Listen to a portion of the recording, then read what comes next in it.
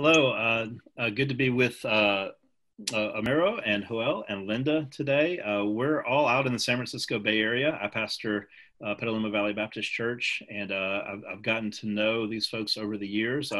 Linda, I've known for over 20 years through church planning work and things like that in the San Francisco Bay Area. And I've been able to meet Amiro and Joel just in the past couple of months as fellow pastors here in the Bay Area, and just wanted to have a conversation about what immigrant churches are going through from a lot of different perspectives. Linda Berquist works with the North American Mission Board as a church planner catalyst for the San Francisco Bay Area and for Northern California. And Amiro is a pastor of Iglesia Bautista La Roca, and Joel is pastor of Iglesia Bautista El Calvario, right? Okay, sorry, I got tongue-tied there. And they are both in the Bay Area. Amiro, what city are you in? We are in Hayward, in the heart of the Bay Area. Yeah. Okay, and so that's the East Bay, and then Joel, what city are you in? We are in Redwood City. Redwood City, so that's the peninsula south of San Francisco. And then Linda, you live in San Francisco in the south part of the city, and I'm up in Petaluma, which is the south part of Sonoma County in San Francisco North Bay. And so we're just having a conversation about what's happening here. So I wanted to ask you, I can ask all three of you, and whoever wants to jump in can, but as pastors and as church leaders working with immigrant and refugee populations, what are you seeing happening right now, especially in the midst of coronavirus? How is the virus and the attendant government shutdown to combat the virus, how is this affecting your congregations and the people that you work with? Well, for us, it has had a great impact. Again, in the sense that people losing their jobs is always going to impact. Most of our people are low income. First of all, I don't know how people can afford to live in this area, but now with no job, it's even more difficult. So, as a church, we're trying to just encourage them. Me as a pastor, of course, we continue our services, but it has had a great impact on them, especially for those who are non-English speaking, now that their children are in-house in doing online schooling. That's a big challenge for the parents, adding even more stress. Now with the children being in-house, well, even if you had jobs, now one of them has to stay home. So in living in this area, you pretty much need both incomes to kind of survive. So it's affecting quite a bit. Amazingly, I think most of them are holding on okay emotionally, but it has had a great impact on a lot of our people. Good thing, jobs have been opened this week, so that's gonna be a little bit better for most of them. But on the emotional side, it has taken a lot of work from us as pastors to try to encourage and keep them hopeful. I think this is where we know that our faith really plays a big role, because amazingly, just about every member that I talk to, they're at peace, a little worried, yes, mostly for their children more than anything else. But that's been our experience at this point. Maybe later on you might want to, or I don't know if you're going to ask how we're doing to help them out. Yes. But at this point, the emotional side is a big thing, which that's where our faith comes in. And I think it has proven that our faith does conquer the world. Mm. Yeah. Very good. What about you, Amiro? What are you seeing in Hayward? Yeah. In our case, it's pretty much the same. But in our case, as a church, we have around 25 families.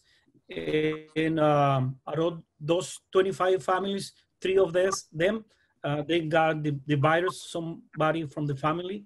In some cases, 2 members of the family, they got the virus.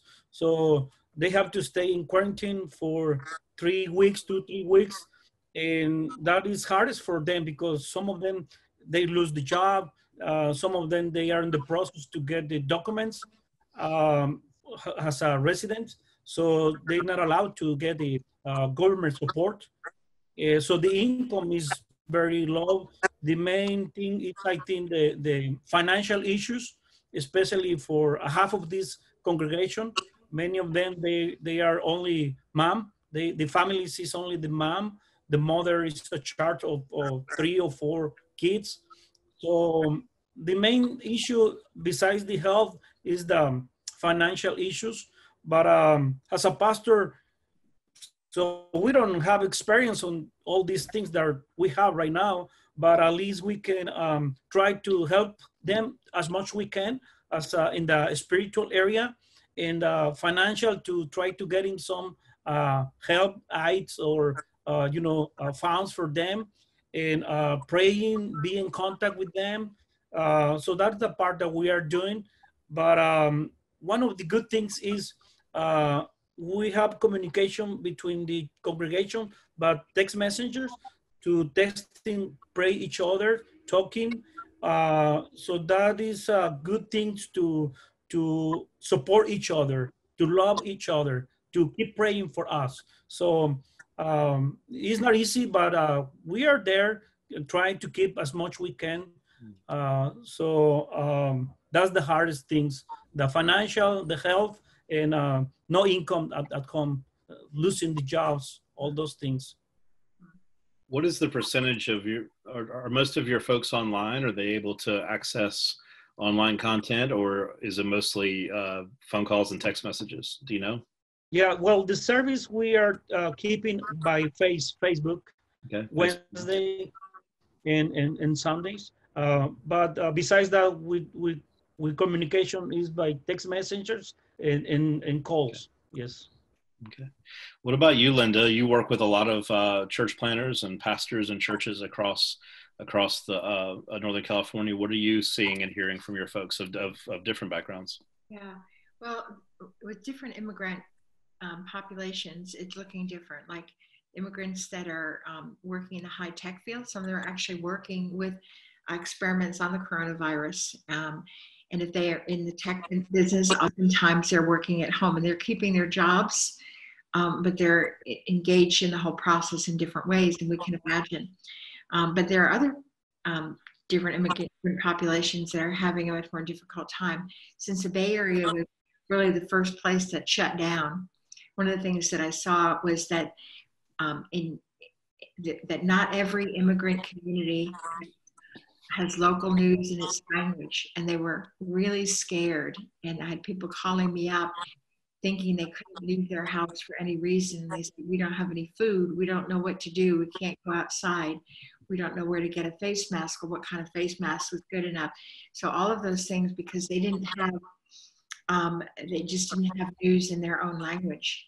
And now they can get, for instance, they're in Nepal, they can get news about what people are doing there, and they have more translatability. But at first, that was really hard. Another kind of population that's having a difficult time are a lot of the Muslim immigrant population. I know here in the Bay Area, they have gig work, like Uber driving, Lyft driving, etc.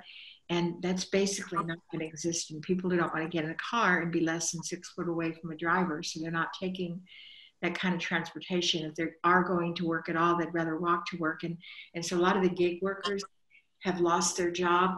And that kind of adds to some of the problems going on with gig workers already. Anybody who gets 1099 is having a difficult time in California anyhow. And then another population I'm seeing that is addressing this is students, international students. And so the school closes down, the dormitories close down, and they have no place to live, and they don't know what to do. And so they've had to go back home again. Not all of them have been able to afford a plane ticket. Their families haven't been able to send them back home again, so they've had to find other places to live. And that's been really hard on the international student population as well. There are just a lot of versions of that. And so, with what they're going through, all of you are encouraging or helping in a meeting needs and a serving. You know, one thing I've been saying for a long time and trying to encourage pastors and churches in America, we kind of have this sometimes, and perhaps it's unintentional, but maybe kind of a two-tiered perspective where you have the native-born pastors and churches, you know, whether they be Anglo or whether they be African American or whatever it might be that are here, and that's kind of seen as primary. Then immigrant pastors and churches are seen as secondary in the sense of it's the job of the native-born churches to minister to or help the immigrant churches. But the reality is we're full partners in what God is doing. We're equal. We're exactly the same, and we can help each other, and we can, you know, help our own folks. We don't. It's good to partner. It's good to share resources, definitely.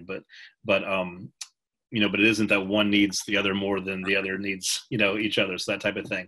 So what are you guys doing? How are you helping take care of your people, and how are you ministering? What are some things that you're doing where, and then maybe ways that you're working with other churches too throughout this to help support and encourage?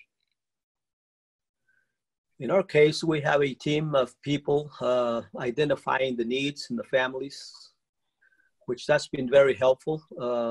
That way I don't have to do all the calling, even though I call the families as much as I can, but not necessarily to identify the needs, but to give them encouragement and pray for them.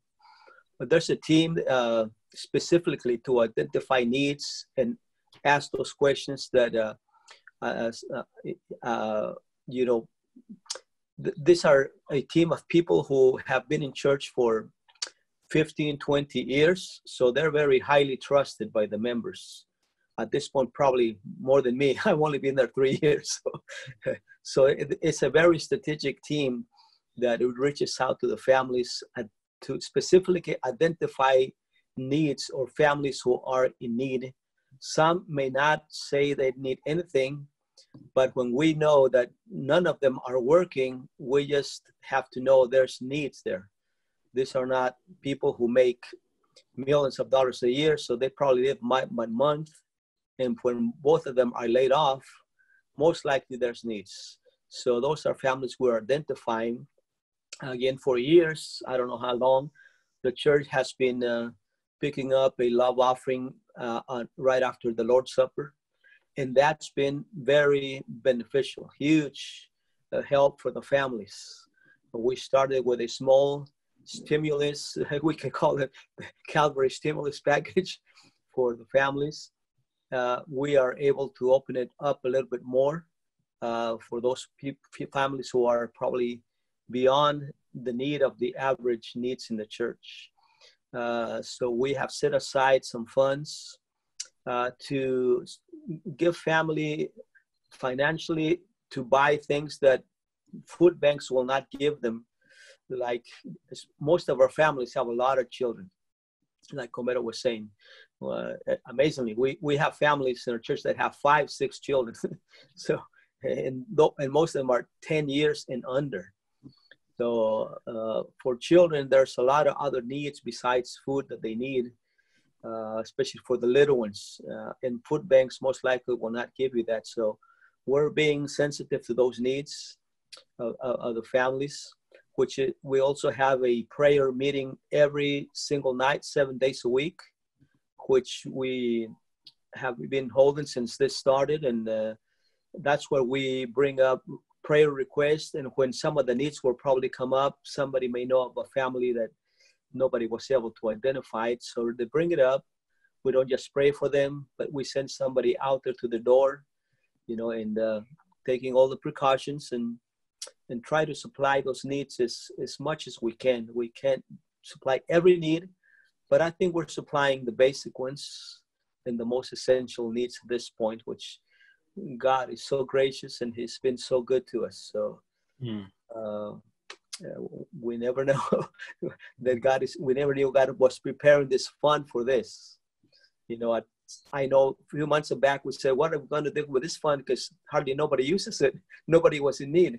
Well, now we know why God allowed this fund to grow to this point that we can help families. And even families who are not members of our congregation, we encourage our families, if you know a need in your families around you, neighbors, friends, that they have a need, please let us know. We want to reach out to them. We don't want to be selfish. And if there's a need, we want to reach out to them. Very good. So you're helping people even outside of your congregation with other situations. It's important. Yes. What about you, Joel? I'm sorry, Amiro, I meant to say. Is that basically the same thing that you're doing, or some additional things? Yeah, basically the same. Basically the same. And we have families from Central America, and most of them, they don't speak English.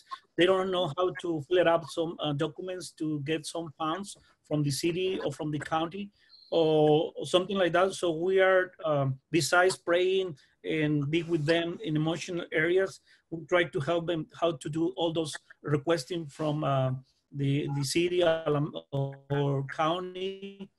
And also we try to get in some funds to help, like Brother Jimenez says, to create a little stimulus package to share with them.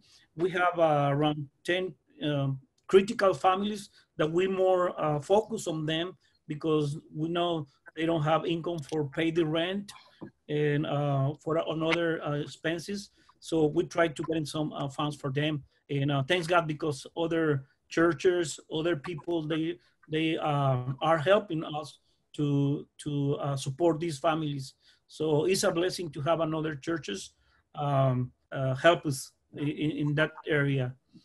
So that is the main support that we are doing, to connect with another agencies where they can help them, or getting food or getting some funds.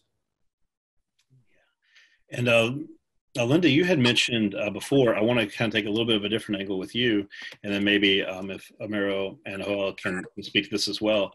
But as we're all going through this, and I was really interested to hear the way Joel framed this, but the way that his church is helping other people, but even thinking about the people in our churches and the immigrants in the Bay Area and then throughout California too, who are helping or who are working in agriculture and helping the food supply continue, who are working in the tech field, working in medical care, all of these things. How are you seeing your own folks in your congregations and people in churches who come from an immigrant or refugee background? How are they helping keep things going and helping everyone else as well? Yeah. My husband has worked for many years with homeless populations. And one of the things we've learned by doing that is that everybody has something to give and everybody has something to receive. And there might be different kinds of things. But for example, Pastor Joel's daughter was able to help a Caucasian older man who needed to know how to get online and how to set up a giving platform online, how to actually do that in his church. She had that to give to him. I have another gentleman in the Nepali church that we've been able to help with finances, but he's reaching out and he's actually helping in Nepal. And he does every morning at 5 a.m., he gets up and does a Zoom call, something like a Zoom call, whatever, with people, the churches in Nepal who need prayer and need care. There's a man from a Chinese church, a young man who helped an older pastor from an older established Chinese church to also to get online and know how to do church that way. I think that there's I'm finding that there are two ways churches are responding. One is they're becoming better at being local, and the other is they're better at becoming global. And so sometimes they need help in being local, but then they help the existing churches, or even helping very large churches know how to maybe change their understanding of mission so that they're reaching out to the world. A church that hasn't even started yet, that is a Chinese Mandarin speaking church that's reaching out to Shanghai, an Indian church that's reaching out into India, and also an Indian church in India that's giving back to them and helping to be a support for them as well. So that give and take, it doesn't always have to be in the same realm, but allowing everybody. When Jesus sent out the 70, he sent them without anything. And he said, you're going to not take an extra pair of shoes or extra purse, anything with you at all. You're going to receive from the people that you're helping. So trying to foster that kind of a giving, receiving atmosphere has been really helpful to us. It may change us forever.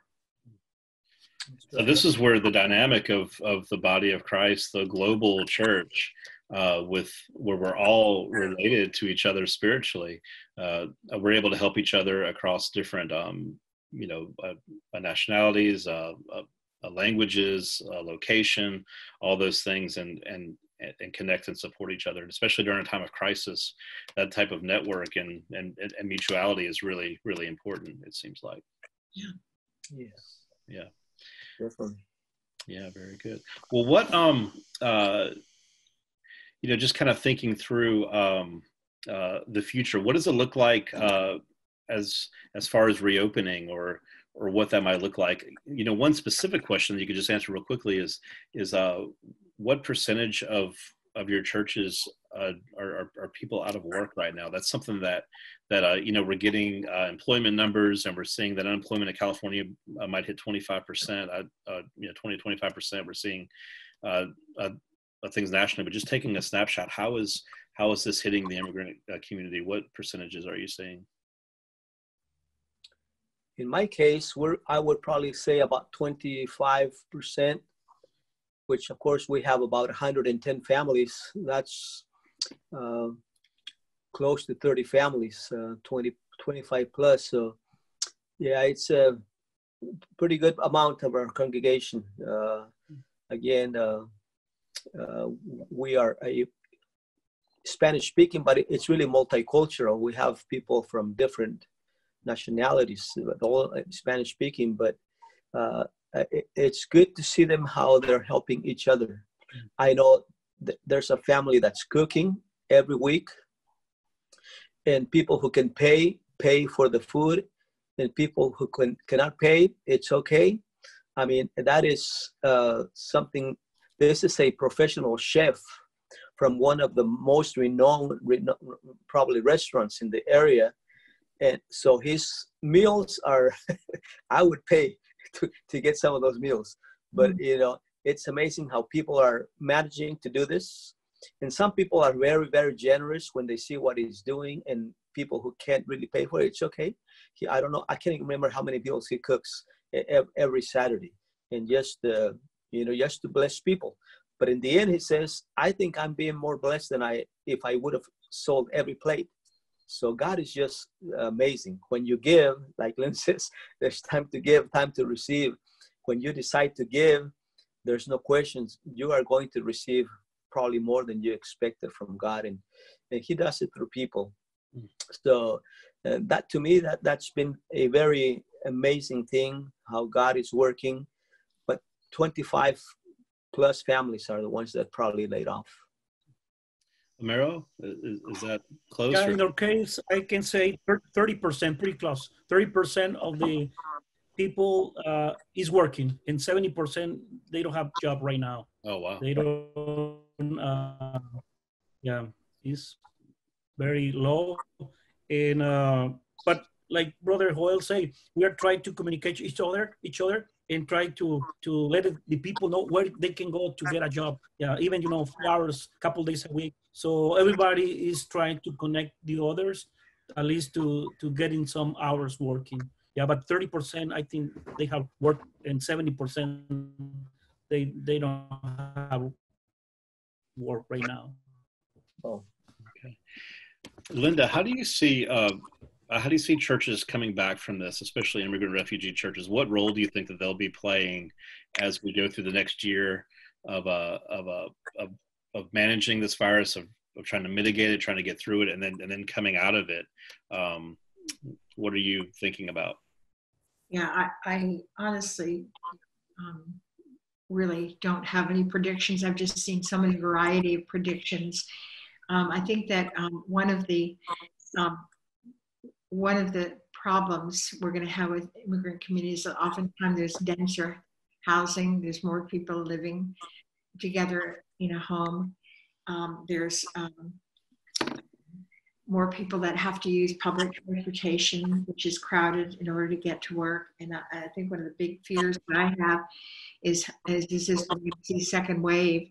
I know already that there are populations that are being more affected by, like African American populations are more affected.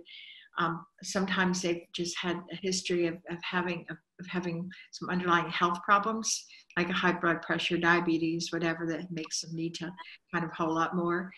I also see that there are many cultures are much more relational than ours own, in terms of just wanting to be there and hug people. And, you know, honestly, my Norwegian background means that I was raised in a family that nobody ever hugs, and I'm fine not getting hugs. But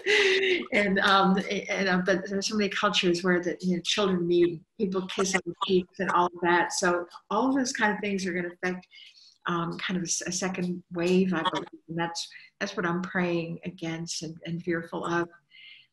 I'm just seeing it. I know here we just I was on a call today with county leaders, and just over the last couple of weeks they've done some studies, and the Anglo or Caucasian population of the county is about 65%, but white people have about 35% of the cases. The Hispanic population is about 30%, but they're about 65% of the cases. I don't have those numbers in front of me, so it's not exactly right, but I know when I looked at them, they were flipped, doubled, and there's just a lot of concern why, is this happening? How do we get support? But it's for some of those reasons that you said, Linda, just as far as large families and close proximity, and then hearing today that farm workers were having to leave their homes and didn't have places to stay and things like that. And so how we can get support, in that type of situation. Let me say one more thing though. The honor shame culture, I don't know if you know much about that, the honor shame culture.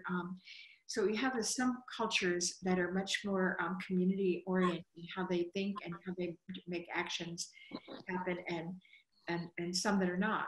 There's kind of the guilt and fear opposite, and they're more individualistic. And I think that one of the reasons that in San Francisco we were able to shelter in place and have it very effective, more effective than in a lot of places, and do it quickly and do it without a lot of resistance, is that the honor shame culture says that you do what's good for the community rather than what's good for the individual. And so we've seen that, and I feel like that hopefully that can be an overlay that helps us for the future as well. Mm-hmm. Mm-hmm. So that's something that we can learn, from others as far as how to navigate these things. One of the things early on, I think we might have talked about this in a call that we had earlier, Joel and Homero, but there are some people, from different situations, refugee backgrounds, for example, who have had to flee certain things, many who have come from Central America and have fled great difficulty, to come here and have built lives here, and then the churches that have built up around them, and the immigrant pastors who are working with their folks have resources, have spiritual and emotional and relational resources to navigate difficult times that the rest of us can learn from and draw from. What do you do when everything isn't going well? What do you do when the things that you're used to begin to dissipate? And so hopefully through these types of dialogues and sharing information and sharing resources, we can all grow stronger together, coming out of this. I hope that's a real benefit of this. So. That's right.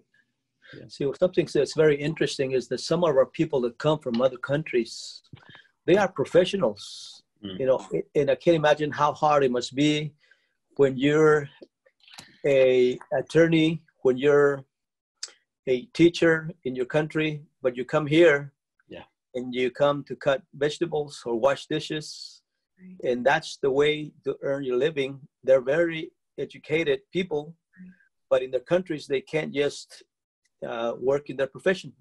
I mean, it's very hard. And we see, at least I see a lot of those stories of people, who have had to start all the way from bottom, having finished their schooling. We have a couple of attorneys. That's what they used to do, but they come here. But amazingly, they're happier with what they're doing now. But it's difficult at the beginning to encourage those people, to start somewhere. I have a few that were doctors in Mexico, and now they come here and they have to start from scratch because especially the language barrier. I have a very young couple coming from Peru. He just graduated from medicine in Peru, but he comes here and now he has to start. Well, luckily he's managing a pharmacy with a young wife, and they're both working there.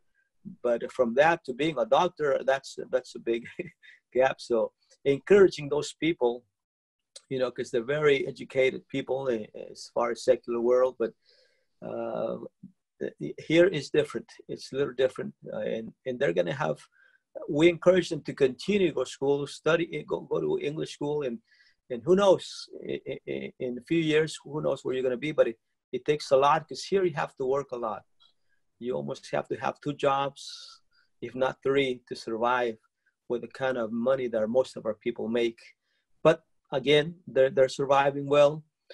I worked for many years in the agriculture. I worked cutting lettuce for many, many years. So I understand the background.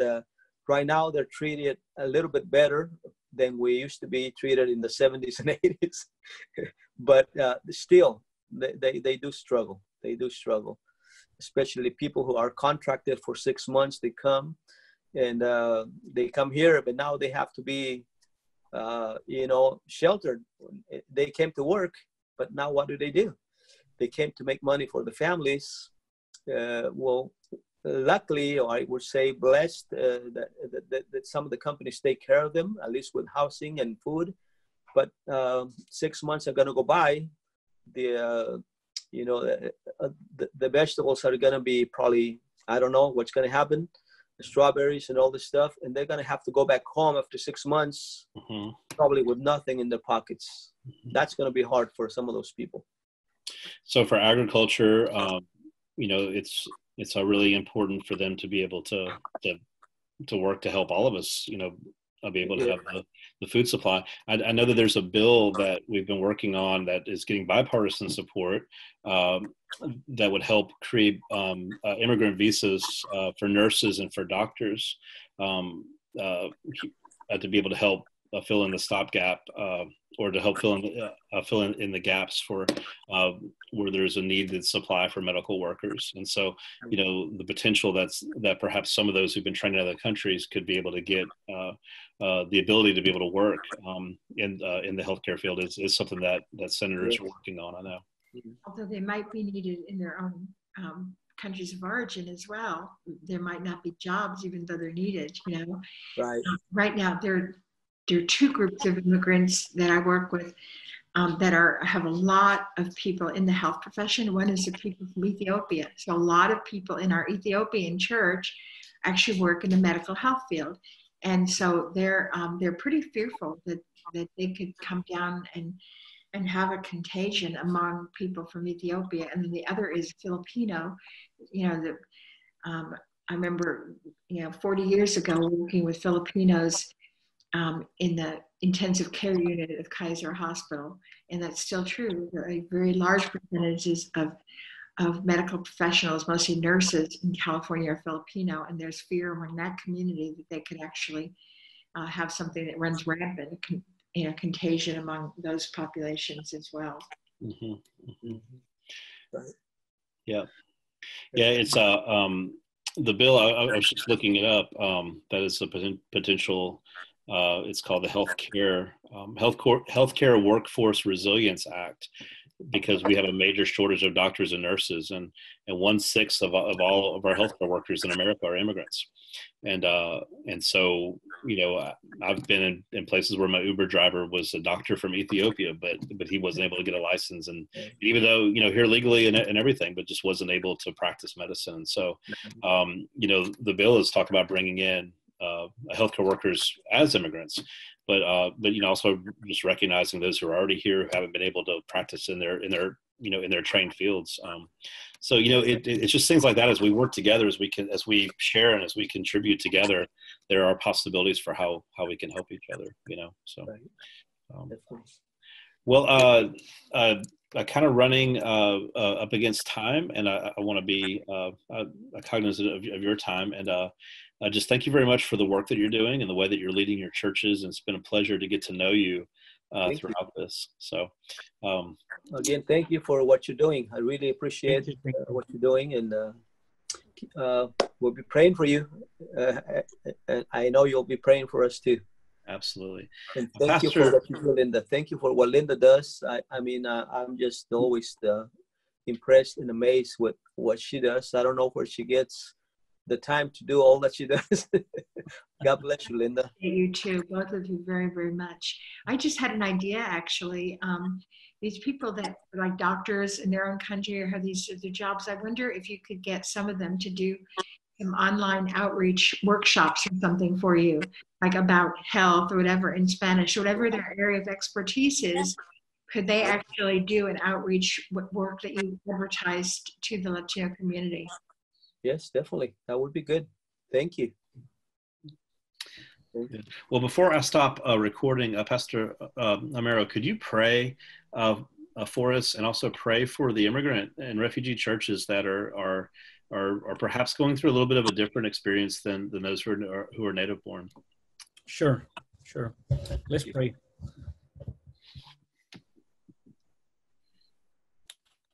Dear Lord, thank you for this time that you give us to service better to the families, to the people, especially to share the gospel with them. And thank you for all you're doing in every church, with every pastor. Thank you because you're using our lives to share the love, to share your love. And thank you for this opportunity to help the people, not only the Christian families, but also other people that they don't know you. Yes. And we pray for your help. We pray for your support, that you can give us love and give us all those resources, ideas, the power that we need to keep going, ministering these people and blessing God, our families, blessing our churches, blessing our pastor Alan Cross, Joel Jimenez, Linda, with these ministries. And thank you, Father. Thank you, because you have a purpose, and we are in your hands. So we pray for give us all we need to keep going, doing our service and our job in every community. And thank you for use our lives, and thank you for everything that you're doing right now. In Jesus' name we pray. Amen. Amen. Amen. Amen. Appreciate all of you. Thank you for who you are, what you do. Yeah, that's right. Well, thank you very much.